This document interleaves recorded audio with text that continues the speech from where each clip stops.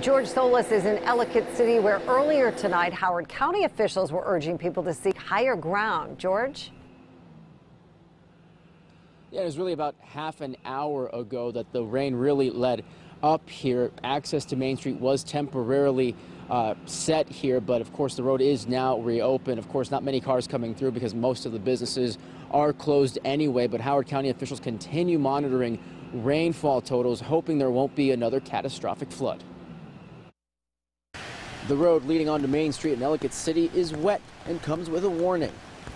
Wednesday night, the flash flood watch still in full effect as a steady stream of rain fell over the region. It's enough to make locals pay extra close attention to the forecast. Every time I drive home, I leave or I come back home, there's those big LED signs saying flash flood warning, and you're wondering, is it happening again? It was only 2 months ago since the deadly flooding that swept through the area.